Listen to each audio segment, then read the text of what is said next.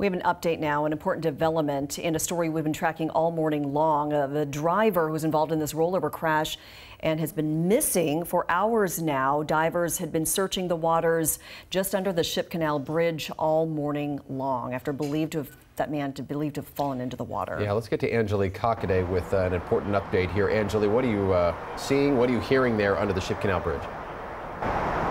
A big update here, Jake and Mimi here, 182 feet under the Ship Canal Bridge. The body of that man, that was the driver that was in the accident, has been found. If you take a look behind me, we just saw those police boats. The police, the Harbor Patrol. There was two boats. They had originally put the underwater drone device in the water. They were searching. A second boat came with a diver, and then it was hidden a little bit. It was hard to see. The boats were hiding what was going on, but ultimately we did see police pull the body out and put that body back into the boat, and the police have now left. So that is what is happening at this point. But take a look at your screen for just a little bit of background on that search and rescue and recovery effort. Divers got into the water about 15 minutes after the accident. That was from SFD.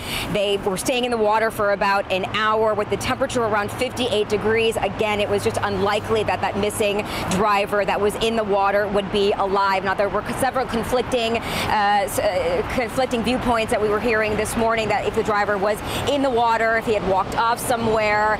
But again, now we do know that the driver was in the water. His body has now been found. So that is what is happening here. That is the big update of the story from this morning that caused all of the traffic up on I-5 that commuters had to deal with.